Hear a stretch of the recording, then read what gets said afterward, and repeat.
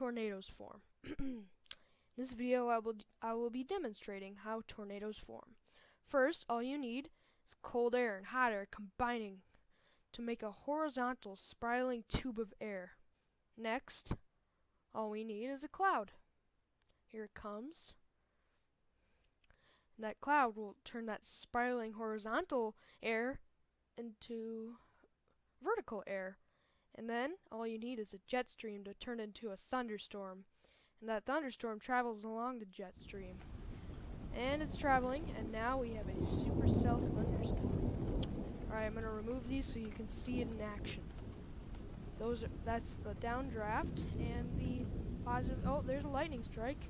That's caused by rubbing positive and negative energy together, like your hands. Oh, there's a tornado. This is all because of the spiraling tube of air. Alright, let's watch this awesome action scene. Cool, huh? And now it's going away. The tornadoes last usually about 10 minutes, so the supercell just kind of rains itself out, turns itself back into a normal cloud, just like that. And yeah, that's how it is. So now it's just going back to a regular sunny day with a regular cloud. So, alright.